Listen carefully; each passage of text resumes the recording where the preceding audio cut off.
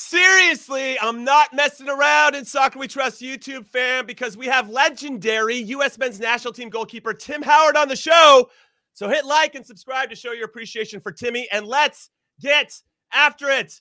Yes! What is up, everyone, and welcome to Nick Ramondo's favorite podcast in Soccer We Trust. I'm Jimmy Trashcan, Cream Cheese, Conradinho Conrad, alongside Charlie Chuckwagon Davies and Hollywood Heath Pearce. And we're going to hit the pause button on our preview for the U.S. men's national team versus Saudi Arabia for a moment, because we have one of the all-time greats for our national team joining us, Mr. Tim Howard.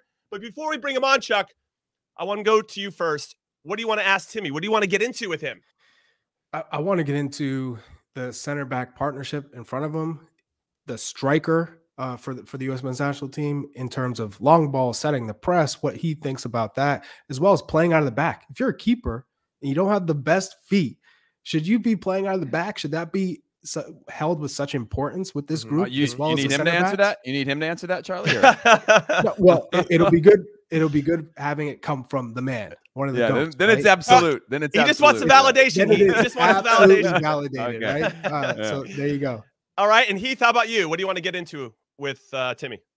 Oh, I mean, a little bit of nostalgia I think is important, just to reset kind of where we've come from to get to this point, and sort of how we got to points where you're playing confidently as a national team. So like Charlie, similarly, every generation has different weaknesses throughout different lines of their team and the way that they play. You play generally to your strengths. Coming off of that last game, clearly didn't play to very many strengths, if any. So kind of where do we go from here is what I want to know.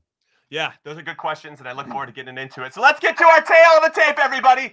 Standing 6 foot 3 inches, weighing 194 pounds. It's the most capped goalkeeper in the history of the U.S. men's national team, who set the record for saves in a World Cup with 15 against Belgium in the round of 16 in the 2014 World Cup, probably because he was bored, because that's just what he does. He also is probably the only player in the history of the sport to play for the New York, New Jersey Metro Stars and Manchester United, but spent the bulk of his career with Everton, where he's considered to be one of the best goalkeepers in the Premier League. It's the pride of North Brunswick, New Jersey, Timmy Howard!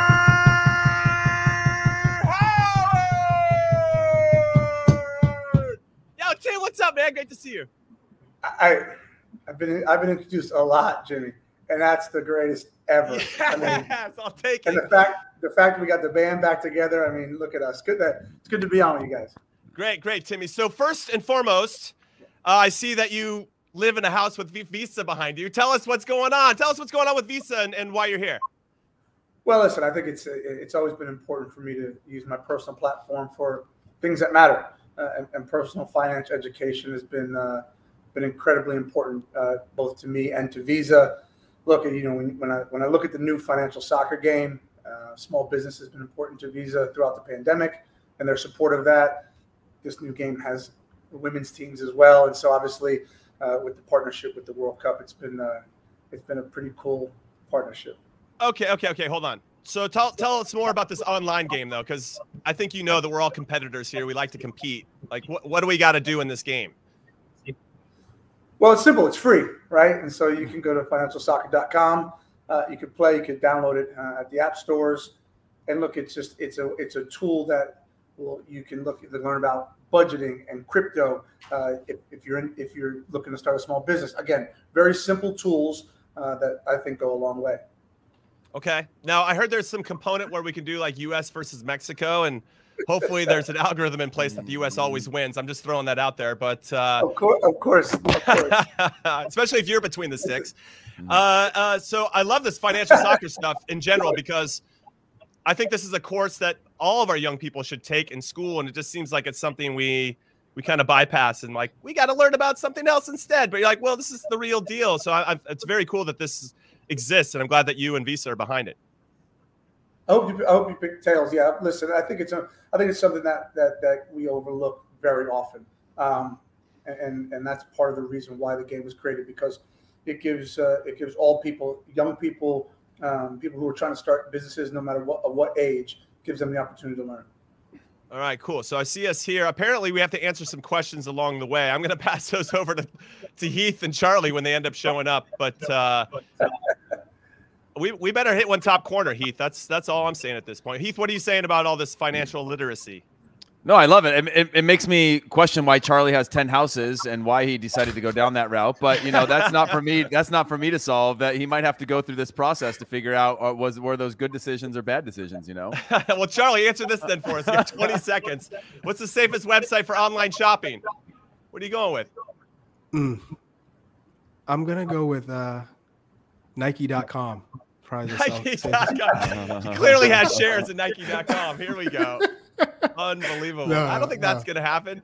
No, it's important. I mean, think about how people can build wealth for themselves and support their families. So, Tim, well done. Mexico just got the ball. Mexico just got the ball. Way to go, Charlie. Way to go, Charlie. You answered poorly. We were all playing together. That's kind of how it happened. Mexico had a lot of the ball. A lot of the ball. This game is a lot of very chasing. accurate. All he needs is that one chance, Tim, and he'll go be doing the stanky leg in the corner, you know, in Azteca. You know how it goes. Those days? Yeah. The good old days. Heath, you answering this one? A debit card can be used to pay for groceries, gas, mobile phone bill, all of the above. We got this, Heath. I'm going with 4, all of the above. That's a great choice. All of the above. And I think you're right. Money. Yes. Give us the ball back. Yes. Let's go. Let's get that back. Transition moment. What is happening? Oh, Oh, wow. Why would he not shoot there? I don't know. Wow. I have no Very idea. Chicharito of him. It wasn't This Charlie. was like the Gold Cup final when they went up 1-0 and then they could have kept scoring. Well, they did keep scoring, and then but they just kept moving the ball around on us, making us chase it a little bit more. All right, here we go. To practice good digital security on peer-to-peer payment platform. 1, never send money to someone you don't know. 2, if you're buying something, see it in person before paying for it. 3, keep your apps up to date so you have the latest security patches. 4, all of the above. You know what? I'm going to answer this. It's got to be all of the above. I'm going all of the above. Amen to that. And hopefully Timmy makes a big save here. Because there's a diving header. Oh my gosh! Oh my gosh! Oh, He got it right. Hey, what's the point of working hard if I don't get rewarded here? Incredible. Unbelievable. It was a tiny it. finish though. So clearly it wasn't Tim in goal. None of us were on the field, I think, for that. But conversation for another time. Yeah. All right, Timmy. So let's talk about your position first with the current U.S. men's national team players. And Charlie had a good question. Maybe I'll steal it here. But what kind of advice would you give to Matt Turner or Zach Steffen now? We're 90 minutes away from starting our first World Cup game against Wales on November 21st. Yeah, it's the goalkeeping part is interesting. I think that for me, I always thought, playing in friendlies, playing in CONCACAF, and then playing in the World Cup. I think there were stages and there was levels.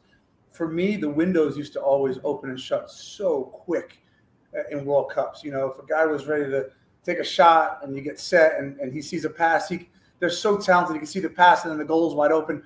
You have to be match sharp and match ready. It's very difficult. It's very difficult. But again, I also think that the pressure and the lights and the enormity of the tournament of the World Cup also allows you to thrive off that pressure too. So good luck to them both. I mean, whoever gets to start will be very interesting. Looking ahead beyond this tournament into 2026, obviously, I think historically we've always seen a starting goalkeeper consistently, right? I don't think we necessarily have that now. Looking 4 years ahead, do you think there would be more clarity on that? We've got Slonina coming up, or is it too far out to be able to predict some of that?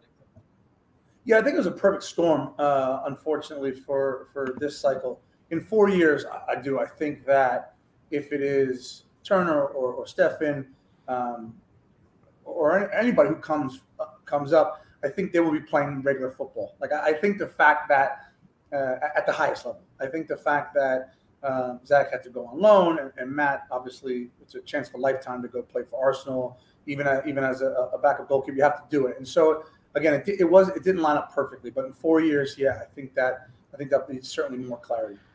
Timmy, can you talk about the importance of playing and getting into rhythm and form? Because your first season with Manchester United, your goalkeeper of the year, and then the 2 next seasons was a bit of a struggle. Then Casey Keller starts the World Cup.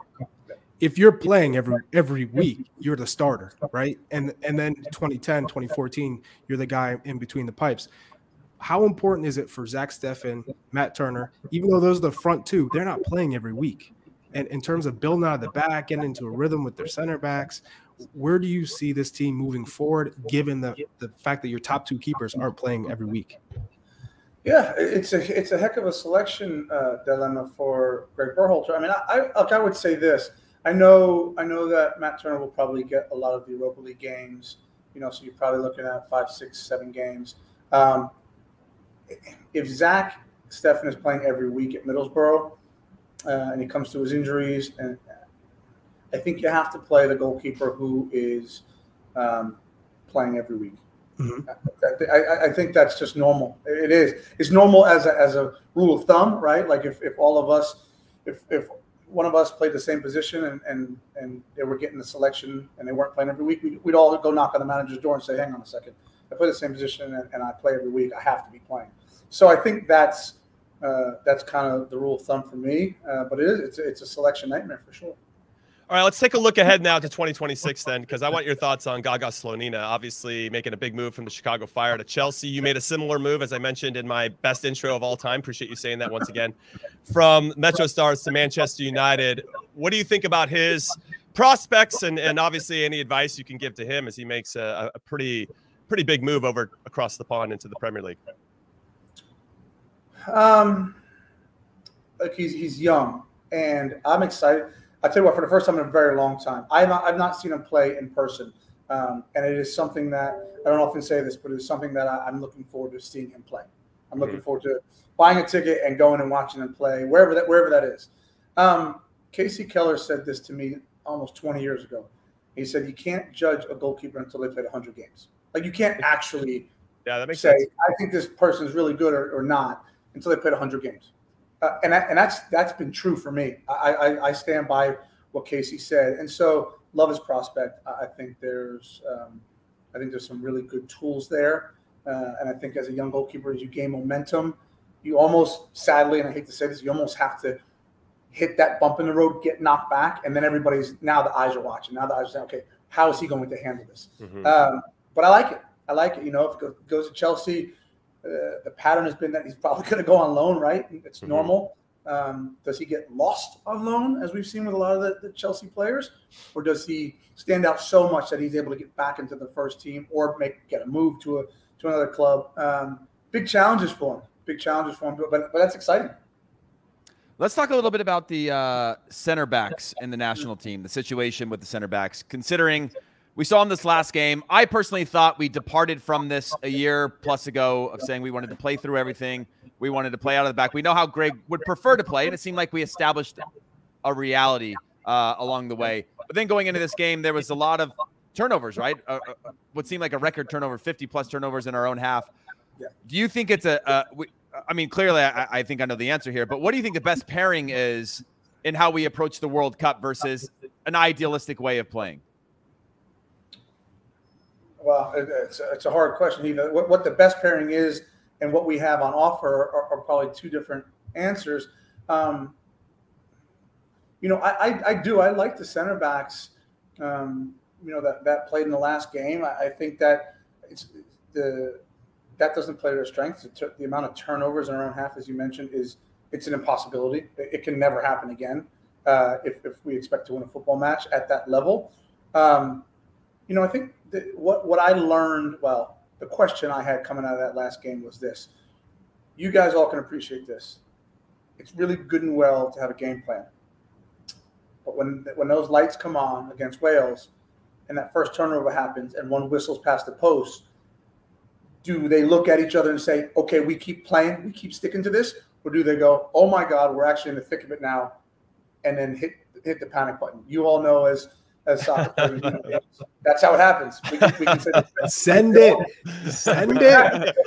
We can say all the things in post-game and media that we want about sticking to game plans, but you understand that when the stakes are as high as they are, things change. So I'm curious. I'm curious as a fan and a former player to see how that works. But I think those two, Walker and Lund, they can play, they can head it, they can kick it. They have the ability to pass through lines when given the opportunity, but not like that.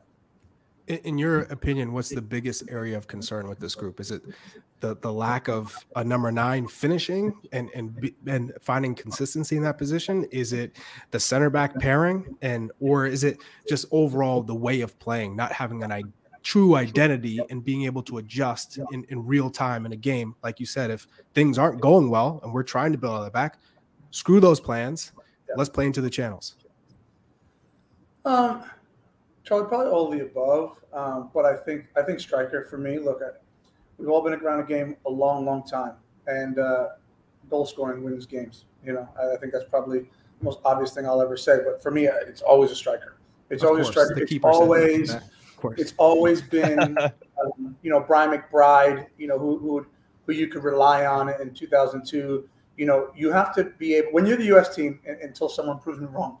When you're the U.S. team and you're going to be under it, there are going to be certain matches where you have to rely on a striker who's done it for you before. Look, I watched games. I played with Brian McBride, but I watched games, and I thought, I don't know how we're going to win, but if we do, it'll be off the head of Brian McBride. You know, played with you and Josie. You know, Confederations Cup 2009, that's our glory years. Didn't know how we're going to win. Just needed to keep it clean at the back, and you guys would find a way. And the numbers spoke to that. And I just don't know if this current group, talented front players for sure, talented.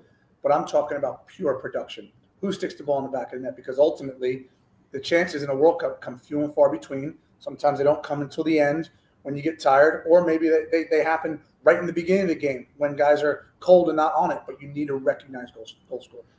All right, we're talking with legendary goalkeeper for the U.S. men's national team, Tim Howard. 121 caps, the most caps for a goalkeeper ever in our program, and also an ambassador for Visa. Go to financialsoccer.com to learn more about what Tim is doing to help promote financial literacy for small businesses and especially younger people who can learn a lot more about it. And there's a cool game attached to that. All right, Tim. Well, speaking about one of the players who could be hitting the back of the net for us, but doesn't play the striker position, Christian Pulisic. Now, fun fact, you guys are kind of got a interesting background. You wrote an autobiography in 2014, and Christian Pulisic just dropped a book as well. So I don't know. I don't think he's lived long enough to write too much of a book. I don't know how many chapters are in that book. Has he played 100 games? I don't know. Has he played 100 games yet? Can he speak to that? But talk to us about Christian Pulisic and how vital he is, because I think we noticed his absence against Japan. Well, yeah. I mean, he is. I think he's the most talented player that we have on the U.S. team. It's probably pretty simplistic to say, but you need your big players to show up in big moments, right? You know, I talk about being counted on as a goal scorer, but you need your captain, you know, and he's that. You need Champions League experience, Premier League experience, Champions League winner. Like you need all of those things. You need that bravado from him, and when it's not there, absolutely, it's glaring that you miss him. So.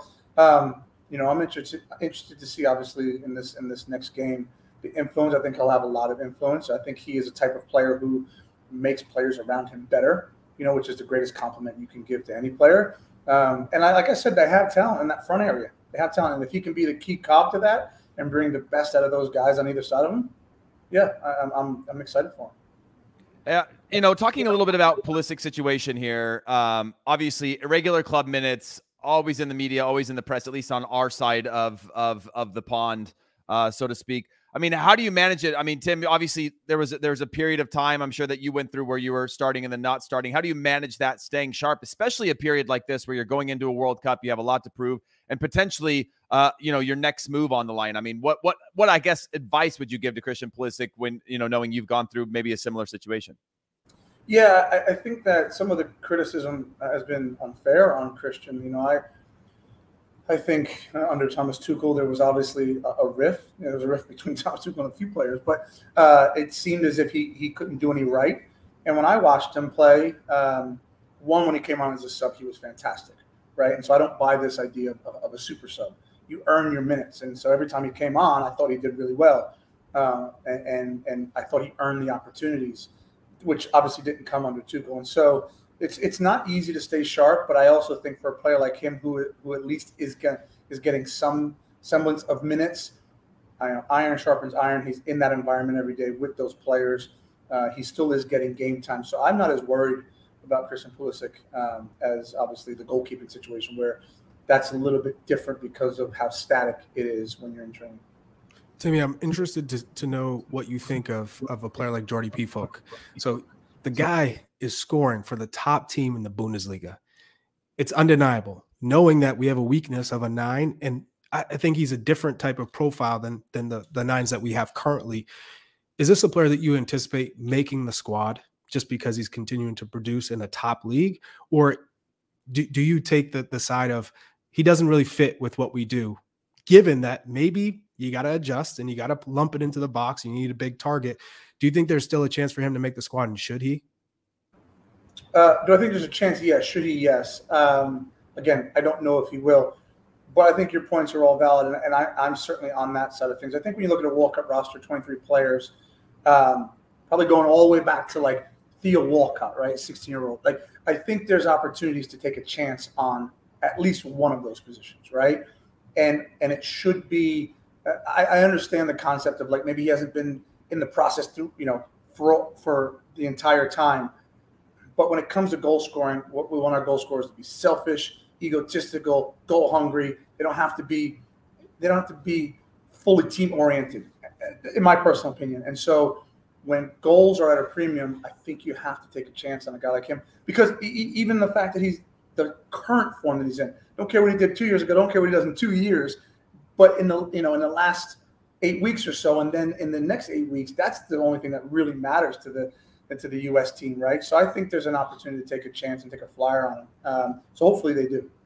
Tim, I think confidence is a hell of a drug. So I hope that they consider bringing Jordy Pefok because he's got a bunch of confidence. Now, speaking of confidence, there is a player that you played against back in the day in the 2010 World Cup, the last time we played against England in the biggest competition in the world. Jamie Carragher, who works for CBS Sports and Paramount Plus, he predicted that England would win 4-0 against us on November 25th. Let's take a look at that video so you can get the raw footage of this, Timmy Howard. Come on, Jamie Carragher. Come out here. The 2022 FIFA World Cup draw put England and the United States together in Group B. Fans on both sides of the Atlantic immediately thought of Rob Green and Clint Dempsey.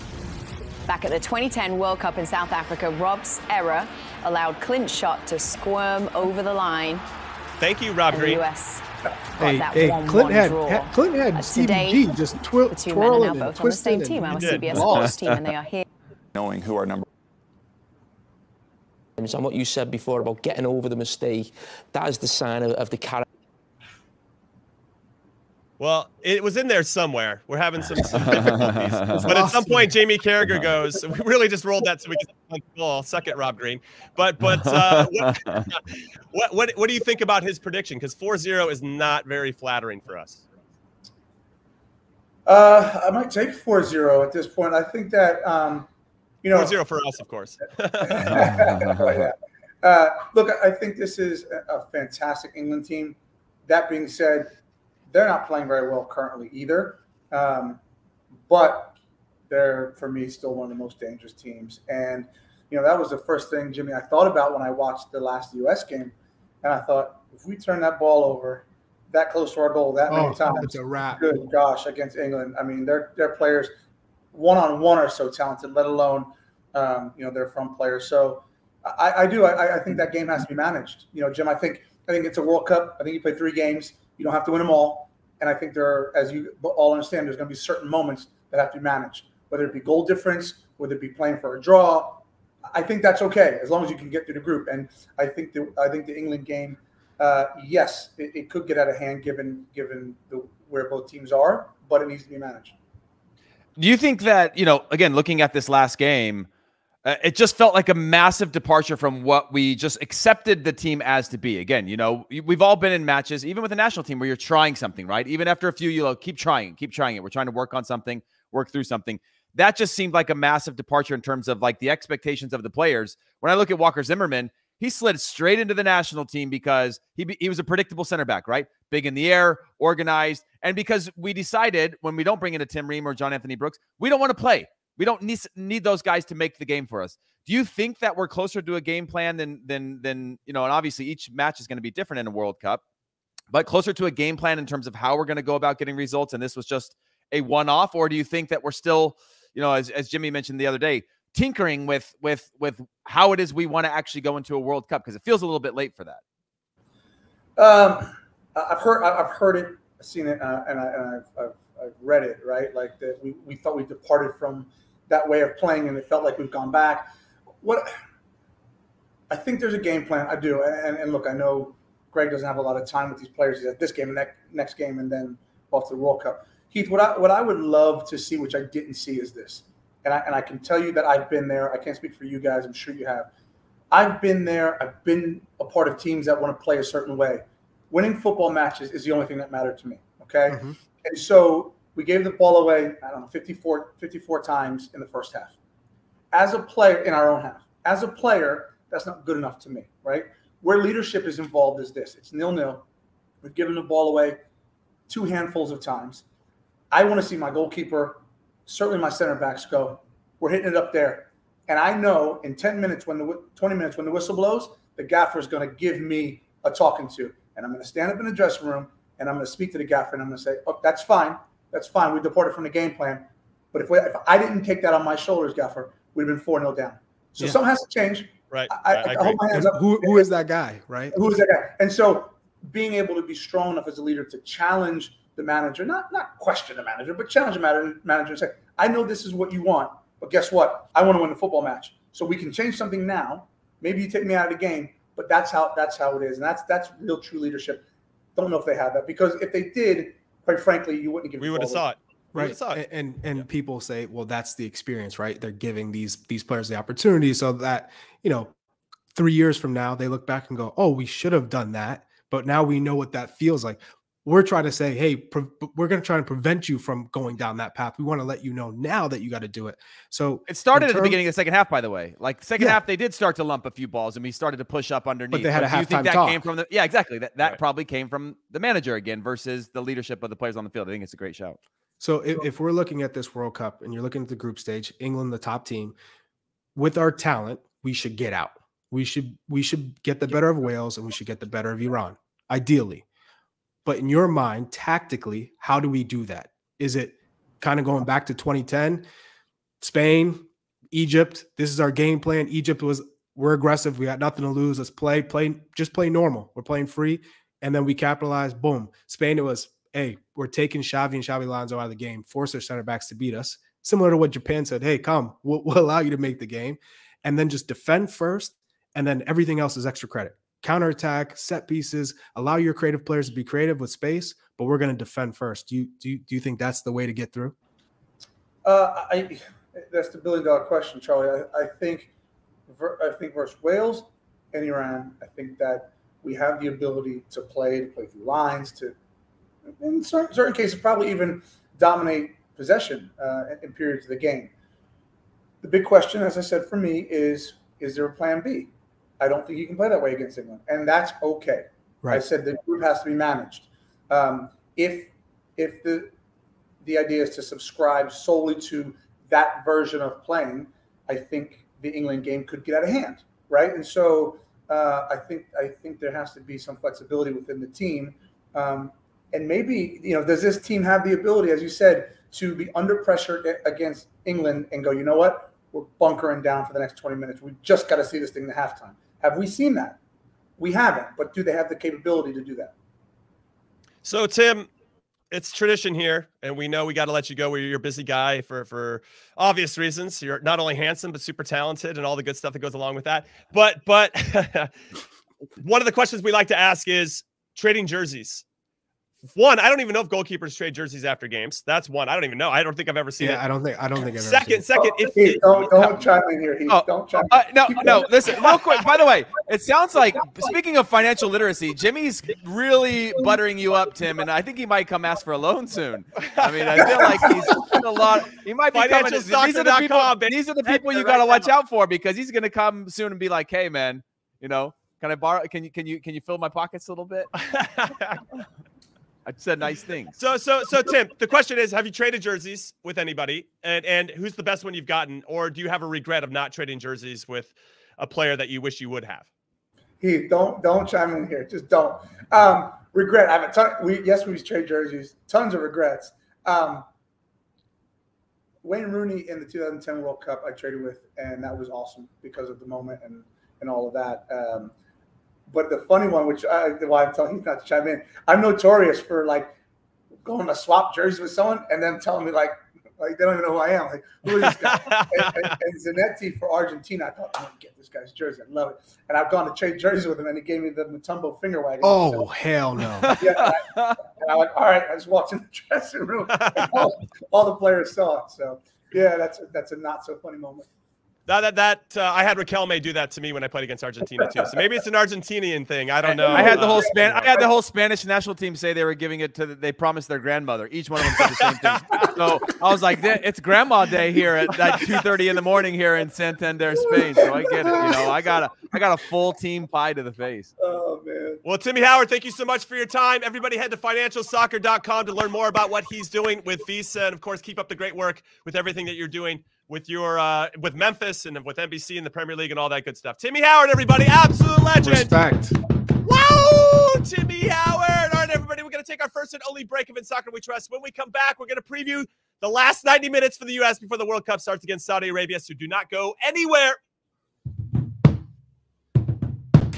You can stay. The UEFA Champions League. 9 months of heart-stopping, hold-your-breath acceleration. While Mbappe shines in the city of lights, Benzema's racking up the hat tricks, and the Reds want more magic in Liverpool. This ain't amateur hour.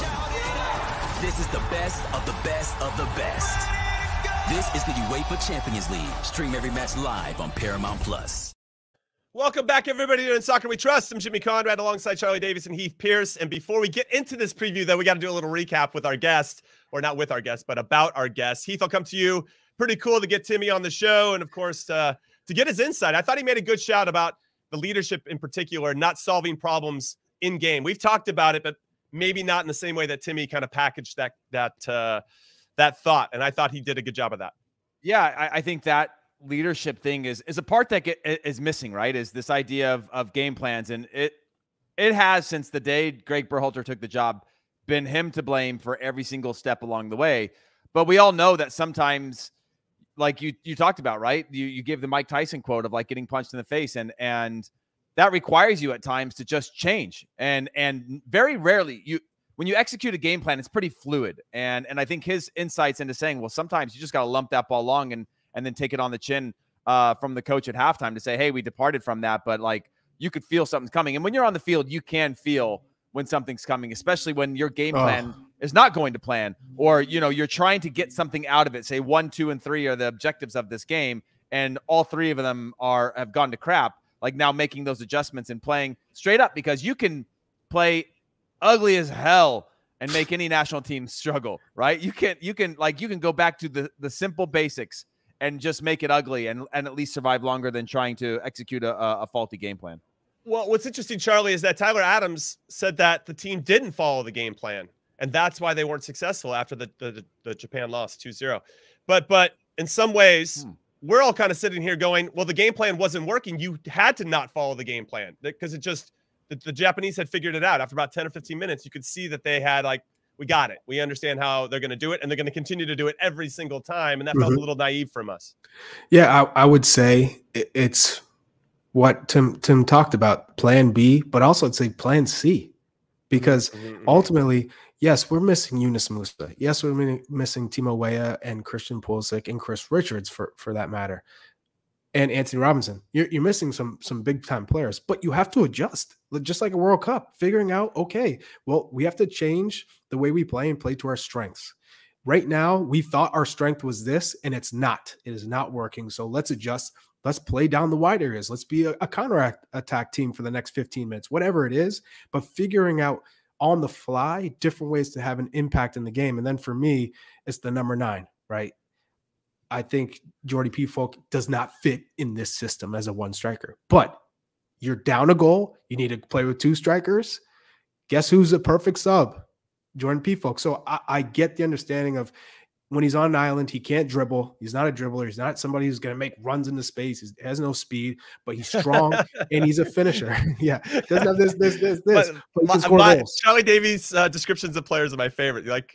It's like, well, he can't do this, he can't do that, can't do this, can't do that, but he can do this, and this is what matters. It's my favorite. That's what matters. At the end of the day, you just want somebody who can score. No, you're right. Consistently and find themselves in good spots. But what we do know about this game against Saudi Arabia, Greg Berhalter's already come out, according to Jeff Carlisle, one of our friends who works for ESPN, says that Ricardo Pepi and Christian Pulisic will be starting this game. So now it's Pepi's opportunity to see what he can do right from the get-go. I was actually kind of surprised. I thought maybe Josh Sargent would get the start, given that things felt a little bit more vibrant when he was in. But I get the sense that, and this isn't a big surprise, I think most coaching staffs do this, but I got the sense that the coaching staff for the U.S. have already predetermined these. No matter what the result was against Japan, Pepi was always going to start against Saudi Arabia.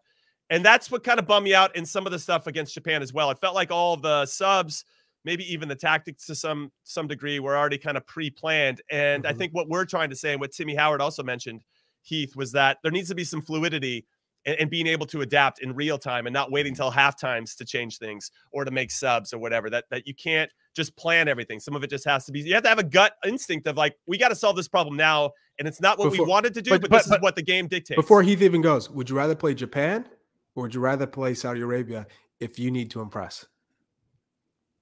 Saudi Arabia is pretty good, dude. Saudi Arabia finished above Japan in qualifying with only one loss. Yeah, but who would you rather play against? I'd rather play Japan. If you want to, oh no, I'd rather play Saudi Arabia for sure. Saudi Arabia for sure. Japan, not so much. Japan is again, that's going to be a battle, whether it's at any point in terms of getting a result, because they do have a game plan, they do have a system, they do have a style of play that works for them across the board. I forgot where I was going with. Well, I was just talking about adapting in real time, which I think is a big thing for us. The hard part is if you look at the Nations League, teams are still, and they're rotating still, because you're seeing a lot of the big national teams not necessarily getting results in Nations League right now against lesser, what I would consider lesser opponents. But we're in 2 friendlies and we've come off of 2 friendlies, and I think the last game was a wash. But we've all been in national team games where you go, man, that was bad. Or that was rough. And maybe you got out with a point, maybe you got battered. I've been in a few where you just absolutely get crushed and you go, that's not representative of myself, how I normally play. It's not representative of my teammates, how they normally play, but something went wrong. And it was enough people where it went wrong for everyone. I worry though, and going back to Tim Howard's point, is who is the leader in this team? Is it the 23-year-old or 24-year-old midfielder, or how old's Tyler Adams? 23? He's around there. Maybe? He's 24. Is it Walker Zimmerman, who's spent the bulk of his career not in the national team, is now in the national team at the peak of his career? A natural leader, but not necessarily maybe earned that respect at the national team level. When I think back to leaders in our national team, they were all longtime national team leaders. There was like a passing of the guards of captains and guys who had been around, and they had to cut, they had to prove themselves and earn their way through. Tim Howard included, who spent years not playing with the national team as the number 1 before becoming the eventual number 1, right? You think about Landon Donovan, you think about these generational leaders. And right now we've got a team of people that are, who would it be? DeAndre Yedlin, right? Will be the only player, if he makes the team, that's been to a World Cup or has significant amount of caps or minutes. How many caps does Christian Pulisic have in the national team, right? He's still young and worried about his own situation. I'm wondering who's going to be that one. I'm not saying it's not possible, but I think that was an eye-opening moment to know, like, there's leadership in those who wear the captain's band, there's leadership in those who score goals, but there is also that, like, locker room guy that can pull the team together and in the worst of moments, not the best of moments. But also everyone was playing, everyone was fit. Everyone was in form for the most part. At least they were getting minutes. I look at Tim Howard. He had 12 clean sheets in his first year at Man United, player of the year. Then next 2, nothing, didn't play in the World Cup, was on the bench. Then he got to reestablish himself at Everton, 17 clean sheets heading into that last season before the World Cup. He was a monster at that point. Right. So you have that to rely on as your core. Then in front of him, you had Bocanegra and Onyewu, both World Cup vets, right? You naturally, no matter how young you are in experience, you always relied on Beasley, Donovan, Bocanegra, Howard. You had those players. This team has nothing, right? In terms of experience. Right. Now that's the way they chose. Fine. So then it has to come from these younger players who are forced to mature.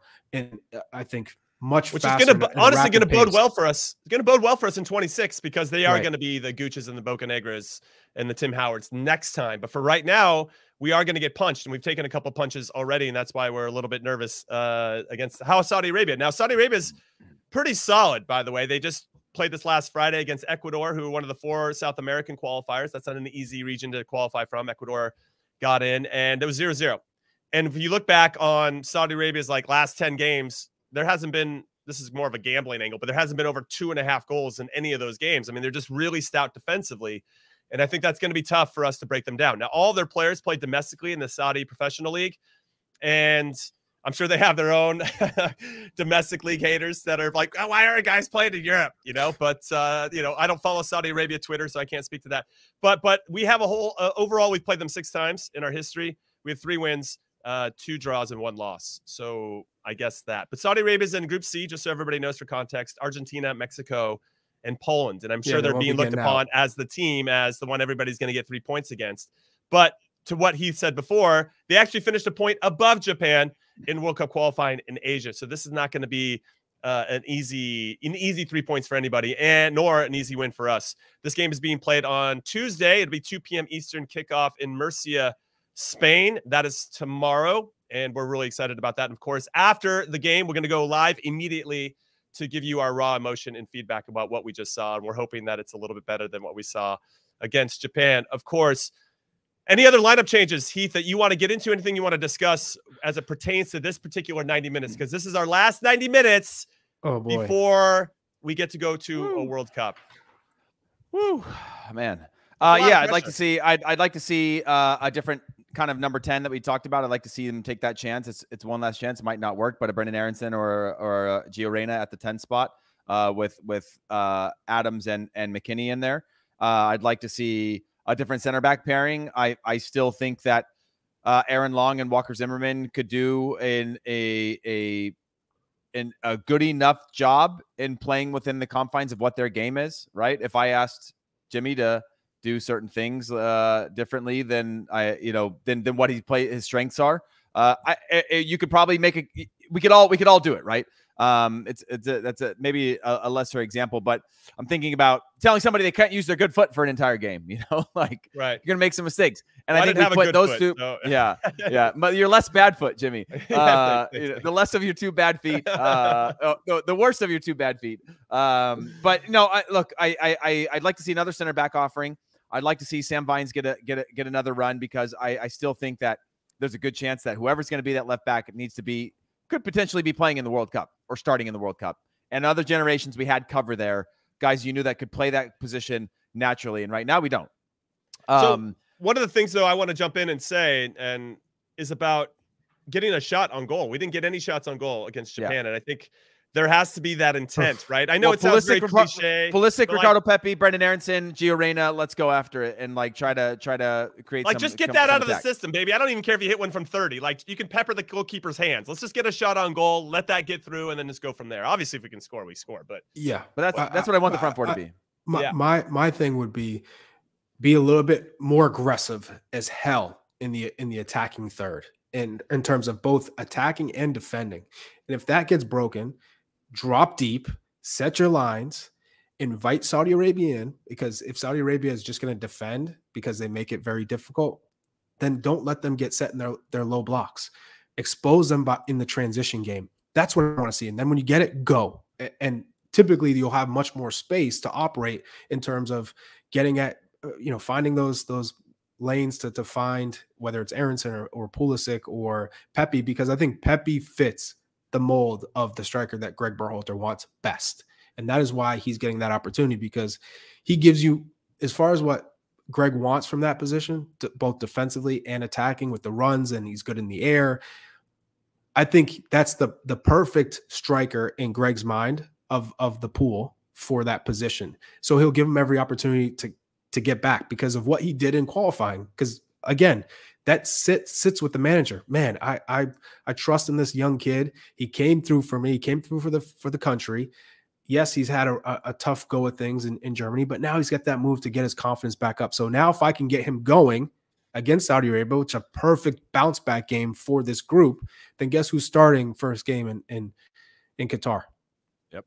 No, that's fair. He's got Pepi just has more. I think he can have, in the worst of games, have more impact than others do, in terms of like being able to hold the ball maybe a little bit better than a Jesus would, or he can press similar to that. But I also think he has the ability to finish. Now we know that Ricardo Pepi's missed big chances. All strikers miss big chances, but I do think that when Greg looks down his roster, he's looking at that guy as like, deliver for me. I'll make you my number one if you can deliver. And because the situation's better, he's going to find minutes. He's going to be in form, but he's got to be able to deliver as well on a game plan that can help this team get results. So here's a little story that I think kind of plays into what's happening now. But my daughter doesn't play much. She had a tournament yesterday. This will tie in, don't worry. But the coach, and she's 11, by the way, and one of the players in front of her got hurt. It's the final of this tournament, and he had given her chances or whatever to play, and she didn't make the most of them. That's fair. But she's 11. I want to throw that out there. And she raises her hand to go in for this injured player, and the coach goes, "You already had your chances," and picks somebody else. And I was like, God damn, that's harsh. But at the same time, this is the same. And he's not wrong for saying that. It's just crazy that Jimmy's the coach, which is wild. Well, you know what? I wasn't going to confirm or deny that. You had your chance to sit out. But that's what's happening here. And I think that Greg can say that. This is obviously, these are grown-ass men and not kids. And she's going to learn a valuable lesson. And we talked about that on the way home.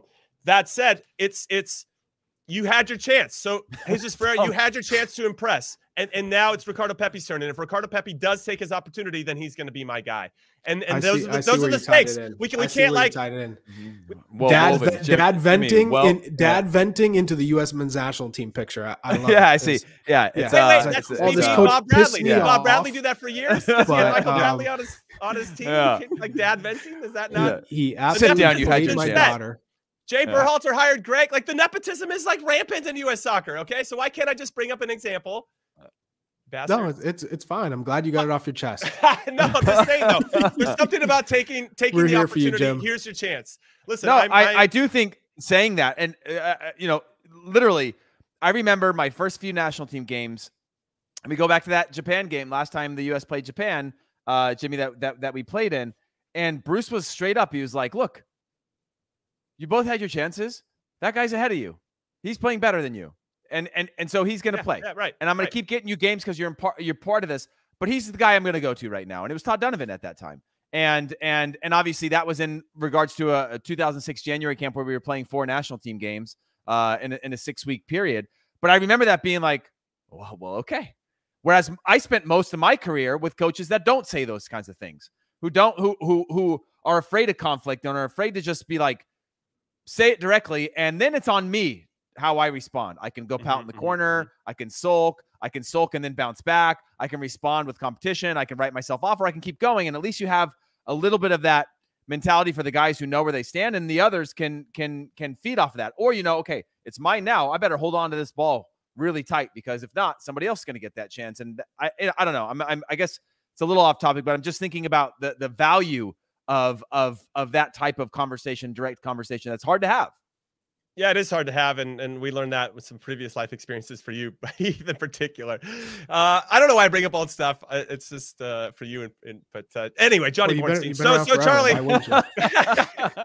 So Charlie. Anyway. Okay, we know Pepi's up top. We know Pulisic's on one side. Are you on the same camp as Heath, that you put like a Gio Reyna or Brendan Aronson at center in the number 10 spot and somebody else out wide? Or do you feel like you're going to go with a De La Torre again, or Malik Tillman, or what are you going to do? Absolutely not. All out attack. Yep. And I want dynamic players. So you give me Reyna at the 10, Aronson, and you have Christian Pulisic, and then Ricardo Pepi, cavalry, Jimmy. We want it seems like people on horses with flags, like we're attacking. Yes. The cavalry's coming. And Go. I say, you know what? With my 4, you go. McKennie, you're sitting. And until that ball gets into that final third and they're dilly-dallying and then they need somebody to run, that's when you can get involved. Otherwise, you sit your butt back here and you're going to be protecting the midfield. That's your job. You're not distributing, you're not getting on the ball, you're breaking up plays, you're getting off your foot. That's it. Yeah. And then Tyler Adams, same thing. You defend, you keep that the center back partnership together. Hey, I don't want to see you guys trying to make the game. None of that. Okay. And just go. I want to see some speed. Go, let's go. I'm in. You got me. I'm sold. Yes. Doesn't Charlie seem like one of those coaches who's going to coach at a very high level and in the worst of moments still never say bad words to his team? You know, like you get your butt and go. Yeah. Get off your bottoms. You're like the most angry you could be at any moment, and you guys are having a freaking stinker. You're having a stinker. You know, like where like you know he's real mad, but like he's not really delivering the message because there's only certain words that work in this context. You know. But tell me I'm wrong. Then tell me I'm wrong. After that Japan game, it's like, hey, you keep your butt right here, and then you four go explore, attack, be aggressive, be creative, and we are going to play into the channels, and we're just we'll let you guys have fun. We're gonna hold this fort tight, okay?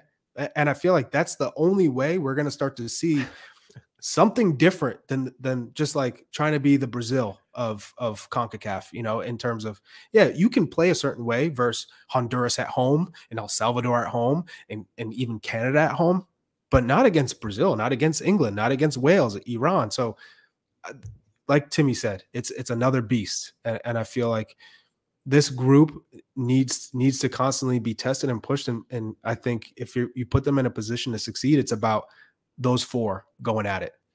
Chris Mackey said, "Go explore, attack." Hey, silly goose! Laugh, I don't need love. you to make the game, you silly goose. I just need you to win the second balls. You know, that's all. Come on! Shout out to the Mac Pack, dude. This is such a great comment. Hey, yeah, there's definitely a midlife crisis help book, I think, somewhere in this. Let's talk about the back four. Davies. Our comment section on YouTube is undefeated. So if you haven't hit like and subscribe, please do that. If you're listening to us, come join us on the YouTube as well, and vice versa. Okay, Charlie, I come to you then. Back four. What are you going with? Because it's pretty wide open. Do you give Sammy Vines another run out? Do you bring Scally in? Do you put Des on the left side and put somebody else on the right? Who's partnering in the middle? Is Walker an automatic? I think he will be starting, but who's going to be playing next to him? And then add the goalkeeper in too. Is it Horvath's turn to get 90 minutes, or are you going to go with Turner again? I mean, this is what we talked about before these two games started. Are you using these two games to tinker, or are you using these two games to kind of fine tune what you already know you want to play and the system you want to play? And obviously that went out the window against Japan. Yeah, I would say it's still a little bit of both. Let's be honest. No matter how much we don't like Serginho Dest defending as a right back, he's going to be starting. He's gonna start for this team. You got to play him again. So he's playing again. Roll him out. Sam Vines is the only left back. Joe Scally, he's not a left back. I don't want to see him on the left side, so I give Sam Vines another run. Matt Turner back in goal. He's your one. You stick with it. That's it. You're the one, Matt Turner. You are keeping this job unless you get injured. That's your job to lose now. And then your center back pairing, Aaron Long, Walker did not work. I don't want to see it again. So ultimately, I'd like to see, I think Walker Zimmerman is still going to be the center back. Again, he's like when I think of Jay Demerit, when I think of yourself, you guys are fantastic in the air. You're physical, tough tacklers. You're not, handsome. No offense. Handsome. Thank you. No offense. Not the best with the ball at your feet. I never claimed otherwise. I know, but not the worst though, Jimmy. Not the worst though by any means. Not the worst. So I like that. I like that from Walker Zimmerman, that he's tough and he's a big, and you get that grit from him.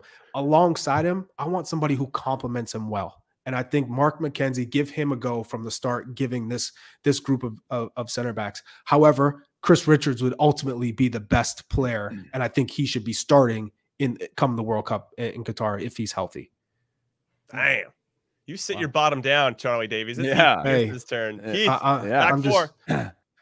I mean, my back four is similar. I'm again, the one thing I at least give, and Mark McKenzie had some bad turnovers too, or one or two that were glaring. But he at least was trying to play with his left foot he's right-footed, but a naturalized left-sided player, right? In terms of the flow of the game doesn't shift because you have a right-footed player there. He was willing to push forward with it and put it on a tough angle on his bad foot. He was willing to play those entry balls with his left foot. And I think that's really important when you're trying to balance the field a little bit more. And similarly, he's got pace. He's like that. There's not, for a lack of options of players with pace to play next to Walker Zimmerman. So I'd like to just see that differently. The hard part is that, like you talk about with Chris Richards, again, going back to now until the World Cup, and even Tim Howard's comments of like, how much time will he play between now and the World Cup, fit or not? That makes me worried about that sharpness going into a World Cup. But ideally, Chris Richards is our second best defender behind Walker Zimmerman. But for this one, I like to see Mark McKenzie. I'm torn between Vines and Scally, only because I think I saw enough of Vines to know that he's probably not ready still in that first half, though every player, you could have said that about every player. But I'm saying go with him again because, again, you might have to rely on somebody to start games in a World Cup as a natural left back. Scally is a right-footed player that can play left back, and I just don't love that either. And then right side, I'm saying Serginho Dest. So that's my. You have Turner in goal? I have Turner in goal, yeah. Yeah. It's my only concern. I'm going to piggyback on the Scally Vines conversation. If we're going to have a right-footed left center back, and then you're going to put a right-footed player at the left back position, you start to really limit. Well, you don't have width either. Your player in front of them, Christian Pulisic, comes inside. If he sat on the touchline, I'd let you have a right-footed left back because they can drive inside with a little bit of space. But if they're all sitting in the same lines trying to go inside, you're never going to have real width. Yeah, we definitely miss Anthony Robinson. I should start there. But I think that Sammy Vines should start, just given that that's his natural position, and we'd be kind of square peg, round hole if we try to put anybody else there, including Dest. I think Dest is going to be the right back. I think, to what you guys are saying, having that consistency, getting him next to, hopefully to be Walker, continuing to build that rapport, and Matt Turner in goal. I don't know. I think that I don't want to see Aaron Long. I've seen what I've seen, and I don't need to see any more of what he can bring to the table. It's either going to have to be Mark McKenzie or Eric Palmer-Brown. But I think it probably will be McKenzie, and for the reasons that you mentioned. And there's just something about starting a game that's just different than coming in at halftime. 100%. And I think that I would like to see a team that is going to be as close to what we might see at the World Cup than still tinkering. Maybe at halftime, 60 minutes, you can start to throw some guys in and see what it looks like. But that starting the game is really, really important. All right, predictions and then final thoughts, or tie those into it together. Heath, I'll throw it back to you. Your predictions for this game. And as a reminder, we'll be coming to you live right after the game ends against Saudi Arabia tomorrow. It's on FS1 or Univision or Tudin or whatever is the channel. That game kicks off at 2 p.m. Eastern. That is 11 a.m. Pacific time. And again, we'll go live right after to get everybody's thoughts. Hopefully they're all positive and happy with Puppy Dogs and Rainbows. But predictions, and how do you think this is going to go, Heath Pearce? Final thoughts. I think the U.S. wins this. I do. I think we see a response performance. That's the one thing I can say this national team has always done well, is respond and rebound from tough moments. Historically, the national team has done well. There was a little bit of a window there that didn't historically respond. I wasn't going to say anything. But generally speaking, I think that's something that we tap into as a national team. And so I think it's a win. I'm going to go with, I think it'll be tight. I'm going to actually say, I want to say 2-1, but I'm thinking it'll be closer to a 1-0 in my book. But a solid performance, and one that you go, okay, this team's up for it. And just showing that attitude and that response to all of us critics right now that are not convinced. Kevin Kennedy, 1-1. Come on, man. Charlie, what are you saying? I'm going 2-0 U.S. I don't think Saudi Arabia is all that threatening. So I think, like Heath said, the group responds. Remember, we were covering for CBS. We were covering all the away games. They were typically all trash, except for that one Honduras game where you're like, oh my God, Pepi came on and just absolutely changed everything. But other than that, typically they were trash on the road, and they'd have the good performances at home. Now you can't rely at playing at home in front of your home fans and having the nice amenities. So I think this group digs deep, and I think Tyler Adams is at the heart of it. And Christian Pulisic comes on and makes a difference because he knows he needs a performance to get him going as well. So I think they get it. I think they get the W, 2-0. I love it. I got 1-0. I think it's going to be tight. Saudi Arabia don't give up a lot of goals. I think they're really organized. That said, if we score first, it's going to force them to open up and stretch out. And that's probably something that they need, because they're probably going to be down against either Mexico, Poland, or Argentina at some point. So what are they going to look like when that happens? I think that's where they struggle. And so I think we can take advantage of that. But I agree with you guys. And obviously our hearts are probably in the way a little bit too. We definitely want the U.S. to respond and to play well. So we'll see how they do tomorrow. We'll see everybody else tomorrow as well. So on behalf of producer Des, producer Alex, the wonderful and awesome Timmy Howard, of course, thank you to him and Visa for letting him come back on the show here for In Soccer We Trust. We hope to have him back very, very soon. And, of course, Charlie Davies and Hollywood Heath Pearce. What time are we going tomorrow? Cream Cheese Conrad. We're going right after the game ends, baby. Okay. Whenever the game ends. Game kicks off at 2 p.m. Eastern, so let's just say 4. No, that would be 5 p.m. Eastern. That would be 2 p.m. No, that's way too late. What am I even saying? 4 p.m. 4 p.m. Eastern. So that's 1 p.m. Pacific time. You guys will figure it out. When the game ends and you're hot and heavy, you want to talk about it, you know where to come. Come to this YouTube channel. All right, we'll see you then. Let's go, boys. Let's get the results.